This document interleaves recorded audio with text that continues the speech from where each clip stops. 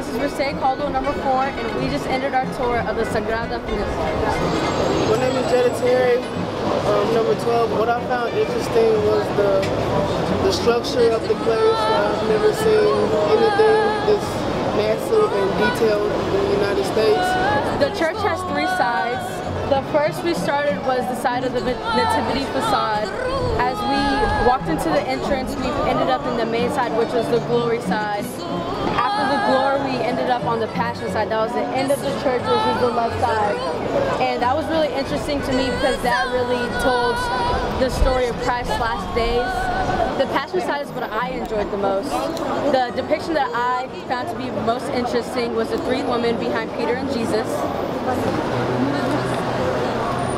I found this to be most interesting because they chose negation to be represented by 3 women.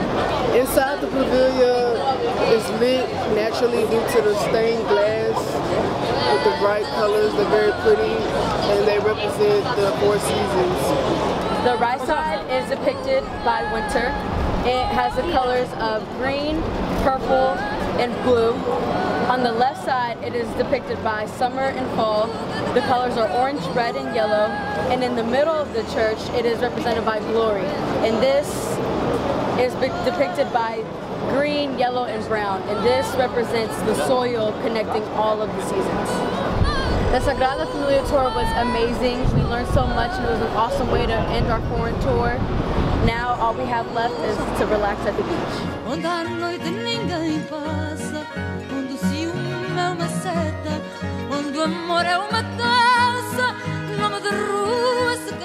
Hi, my name is Erin. I'm number 1.